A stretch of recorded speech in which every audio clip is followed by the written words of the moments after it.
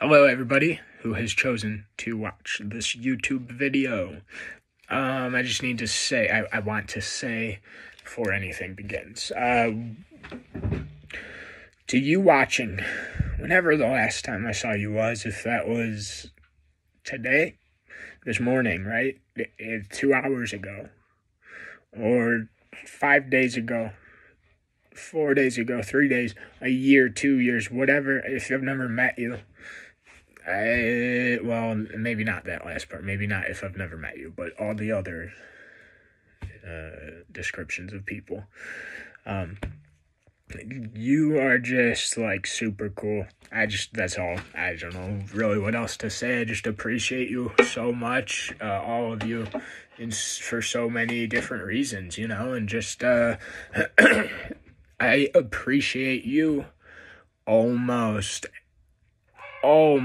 as much as I appreciate the smell of an old book. It's a tough thing to beat. That's a great smell. So, anyways, I could, sit here and talk at you about nothing to no end all day, or night, I guess, but I'm not going to do that. I'm going to try and get this one a little more straightforward into the story, just because, I just have to give a couple of big shouts out. One to Carnage, big shout out to the Don, I see the Geodude card you gave me every day. It's in my car. Big fan of Geodude. Dr. Beyer, Dr. B, it's good to see you. Excuse me. Any doctors that are out there watching this, actually, to all the doctors watching this, thank you, if you are. Let's see who else I want to, these are kind of the regulars. I gotta shout out the guy. You know the guy. Everyone knows the guy. The kidnapper. If you are that person, you know who you are. The kidnapper. And then with a Z. Add that in there. We'll throw that in there with a Z. Shout out to Mr. Cool. Shout out to the Rebel. Shout out to King Charles. Let's see. Shout out to everyone. Forever. Shout out to Forever. Shout out to Autumn Spring. Shouts out to Pizza Puff. Carson. Oh boy, who else we got? Hey, I hope you finished your vegetables if you're watching. I hope you finished your vegetables. All right, and G-Man. All right, big shout out to G-Man. My man. Hope you're doing well, G-Man. You're phenomenal. You are fantastic. All right, so we're gonna get to story time now. Thanks for listening to that little 3-minute 15-second spiel. So this story is actually, it was requested by somebody who I don't know if they are ever even going to see this video, but it's a great story. So I read this. Maybe some people watching this have even read this, maybe recently. It's a very good story. It's a work of sci-fi, a science fiction story by a man named Ray Bradbury, who has written tons of stories, short stories, many novels, and just really is a captivating writer. He's a really entertaining writer. He's from the Midwest. And so, excuse me for my stuffiness. Forgot to take my allergy medicine this morning. So this story by Ray Bradbury is called Dark They Were and Golden-Eyed. Dark They Were and Golden-Eyed. So one thing here, I'm going to put on some chapstick while I'm talking. So while we get into this, my chapstick's up. Don't have it. So, this story I don't have in a book. I don't like reading on, a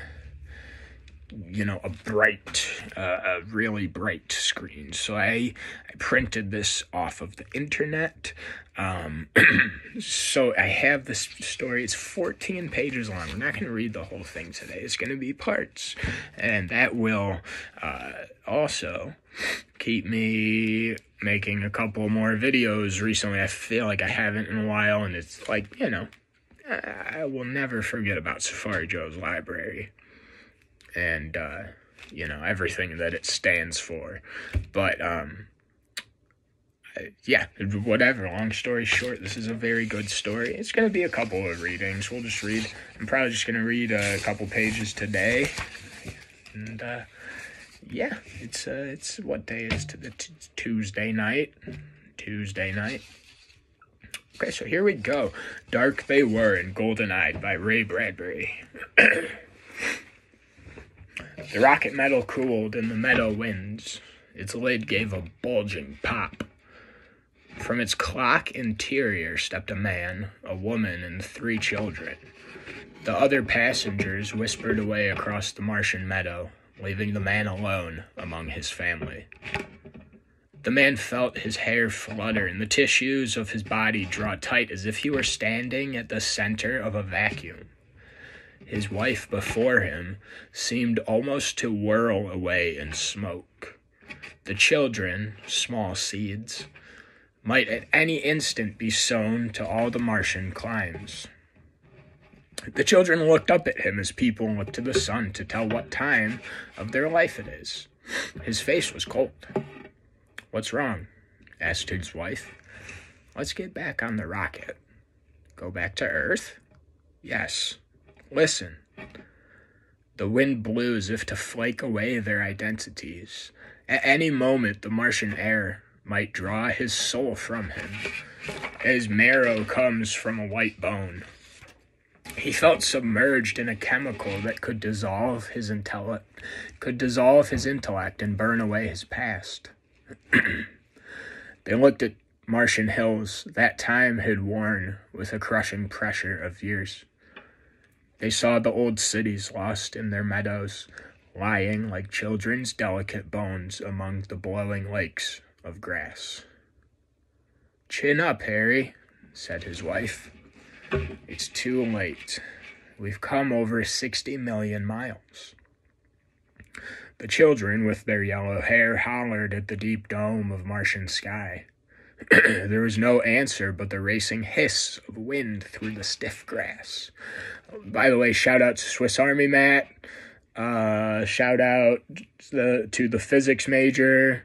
I don't think I said shout out to Sour Patch. Big time. And shout out to Fancy. But shout out to Fancy. All right, you know who you are, Fancy. You know who you are, Fancy.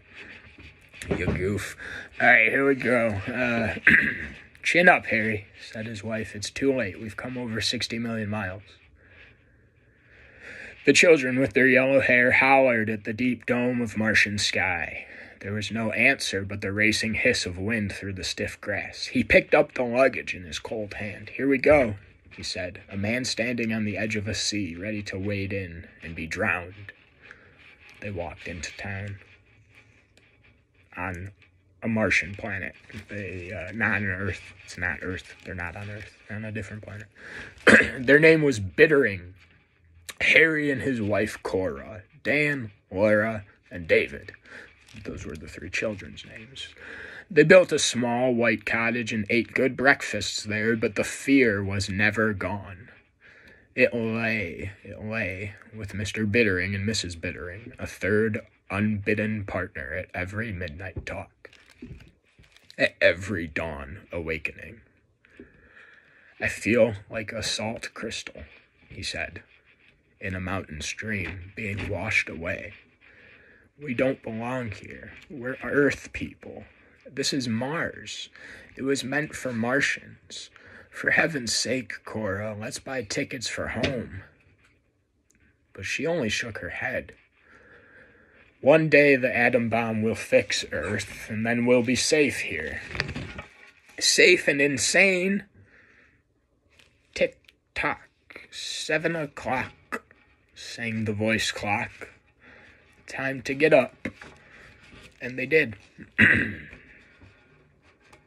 Something made him check everything each morning. Warm hearth, potted blood geraniums, precisely as if he expected something to be amiss. The morning paper was toast warm from the 6 a.m. Earth rocket. He broke its seal and tilted it at his breakfast place. He forced himself to be convivial. Colonial days all over again, he declared. Why, in 10 years there will be 1 million Earthmen on Mars. Big cities, everything. They said we'd fail. Said the Martians would resent our invasion. But did we find any Martians? Not a living soul. Oh, we found their empty cities, but no one in them, right? A river of wind submerged the house when the windows ceased rattling. Mr. Bittering swallowed and looked at the children.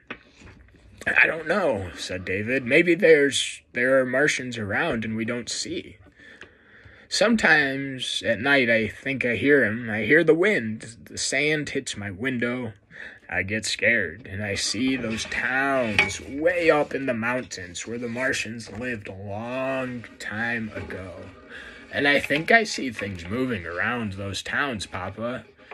And I wonder if those Martians mind us living here. And if they won't come and do something about it. Nonsense, said Mr. Bittering, looking at out the windows. We're clean, decent people. He looked at his children. All dead cities have some kind of ghosts in them. Memories, I mean. He stared at the hills. You see a staircase, and you wonder what Martians looked like climbing it. You see Martian paintings, and you wonder what the painter was like. You make a little ghost in your mind, a memory. It's quite natural. Imagination. He stopped. You haven't been prowling up in those ruins, have you?